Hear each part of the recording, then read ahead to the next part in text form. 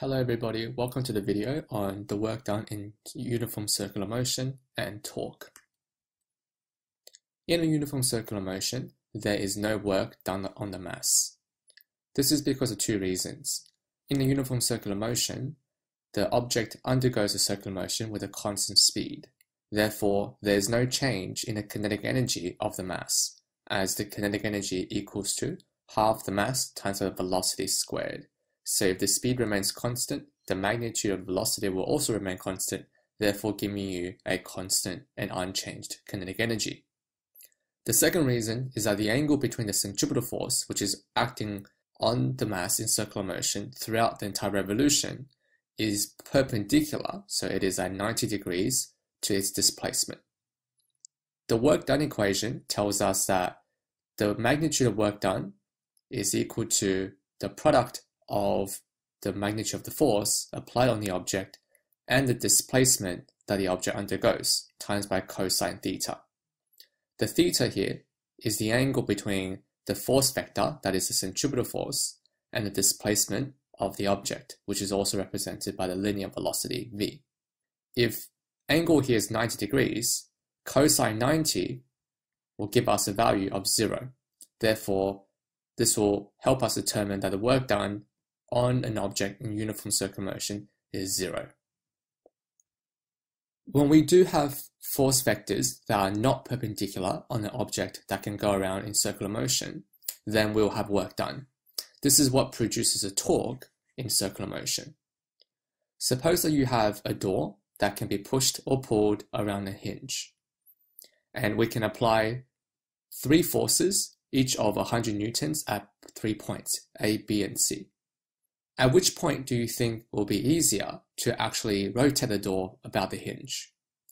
Your answer should be C.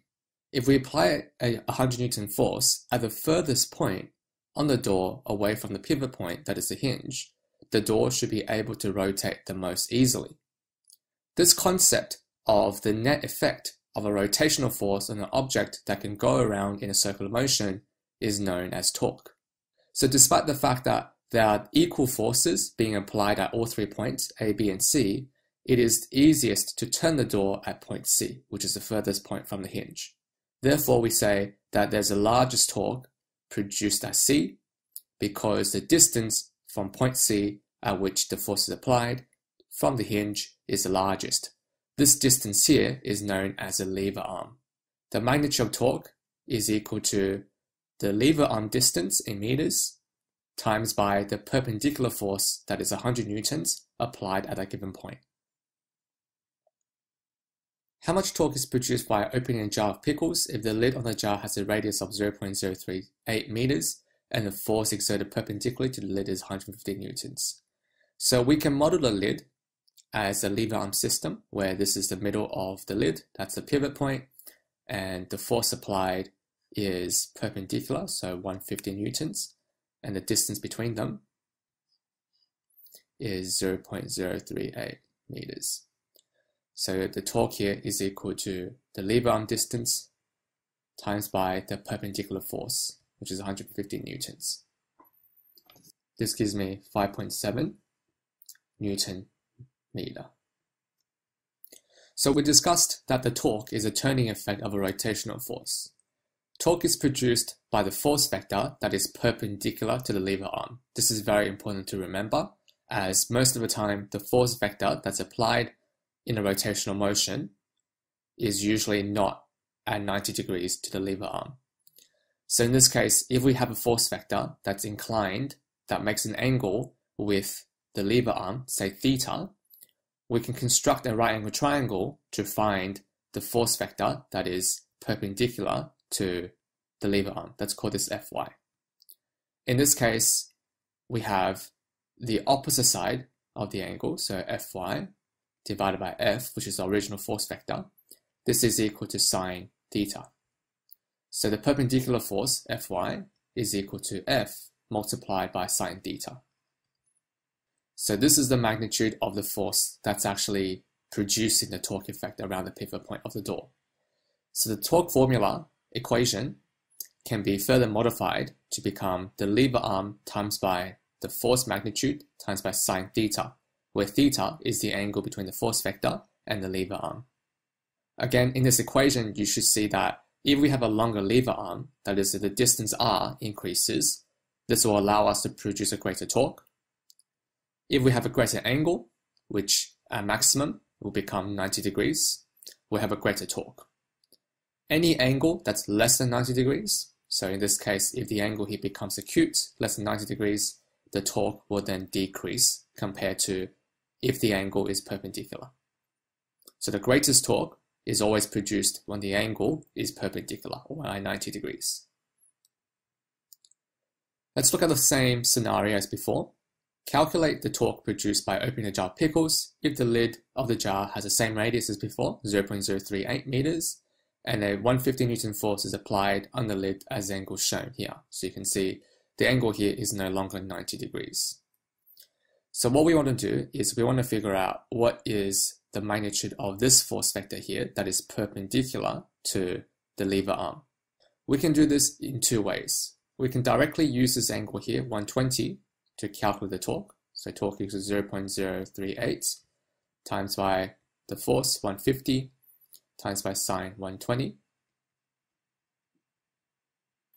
This gives me 4.9 Newton meter. What we can also do is using the vectors to construct a right angle triangle, and using that right angle triangle to find the perpendicular force vector. So we know that this angle here is going to be 120 minus 90 degrees because this one here is perpendicular. So this gives me an angle of 30 degrees. So this will be 30 degrees, and this angle here will be 60 degrees. Using this right angle triangle, we can again write a trigonometric ratio. So Fy, which is the opposite side to the angle 60, divided by the hypotenuse, which is 150, this is equal to sine 60 degrees. So that means Fy is equal to 150 times by sine 60 degrees. If we use this expression here, 150 times by sine 60, instead of 150 times by sine 120 degrees, we'll get exactly the same answer, because sine 120 is equal to sine 60. Now, what's going to happen to the torque if there are multiple forces applied on the same lever arm? The total torque acting on a system that can undergo circular motion is equal to all the torque combined together. However, when we combine and add the torque together, we need to consider a few things. We need to consider the different force magnitudes that's applied, and of course the angle at which the force vectors are applied to the lever arm, and the respective lever arm distances, so that is the distance the force vectors applied at compared to or from the pivot point. So you can see in this diagram, I've got three forces, F1, F2, and F3, and all of them have various magnitudes and strengths, and they're applied at different distances, R1, R2, and R3 respectively, in relation to the middle of the balance. In addition to the forces, angle, and lever arm distance, we need to also consider the direction of rotation each force vector will produce. So you can see that the force F1 and F3, these two forces will make balance beam to go anti-clockwise, whereas F2 will do the opposite. It will make the balance beam go clockwise. So F1 and F3, these will produce the same torque or the same rotational effect on the balance beam, whereas F2 will produce a counter effect. Okay, let's consider the following system. Calculate the total torque and determine which direction the seesaw rotates if we look at all the force vectors that's being applied to the balance beam. We'll calculate the directions. We'll calculate the force vectors separately and consider directions using positive and negative sign. So let's just say the clockwise direction, so the anti-clockwise direction is a positive, whereas the clockwise direction is a negative direction for the torque. So for the very first force vector, this will be T1. So T1 is going to be 100 times by sine 45 degrees times by 0.6, which is the lever arm. Now this is going to push the seesaw in the anti-clockwise direction, so we'll leave this as positive. T2 is going to be this vector over here, the middle one, and this is going to be 100 newtons times by sine 60 degrees times by 0.5 meters. For this force vector, it will produce a negative torque because it will push the seesaw in a clockwise direction. So I'm going to add a negative in front of this equation. And for T3, it will be 150 newtons times by sine 90 degrees because the force vector here is shown to be perpendicular, times by 1 meter. And we'll leave this as positive because this force vector will produce a positive torque in the anti-clockwise direction. So if we combine these three torque together, my total torque is going to be T1 plus T2 plus T3.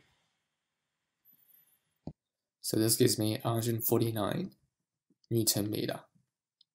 And because the final answer is positive, this indicates that the torque will produce an anti-clockwise rotation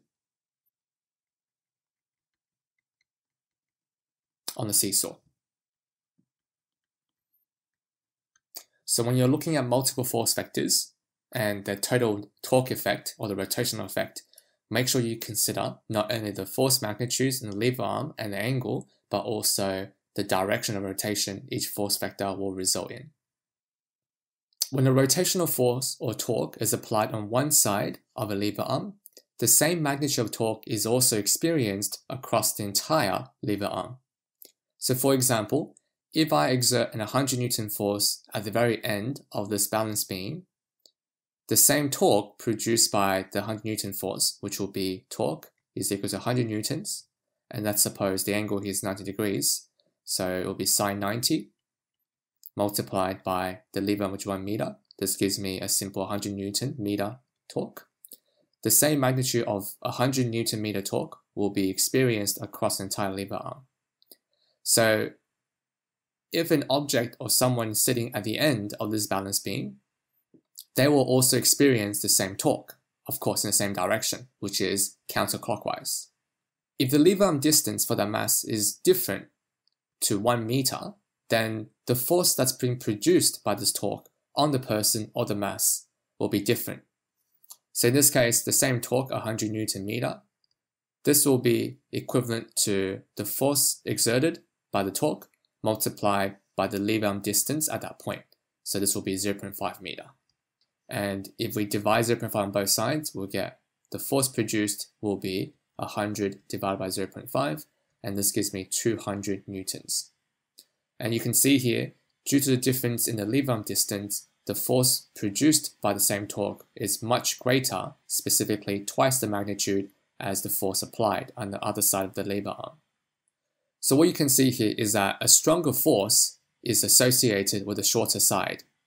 So that is the 0.5 meter on the lever arm. And therefore a weaker force is associated with the longer side.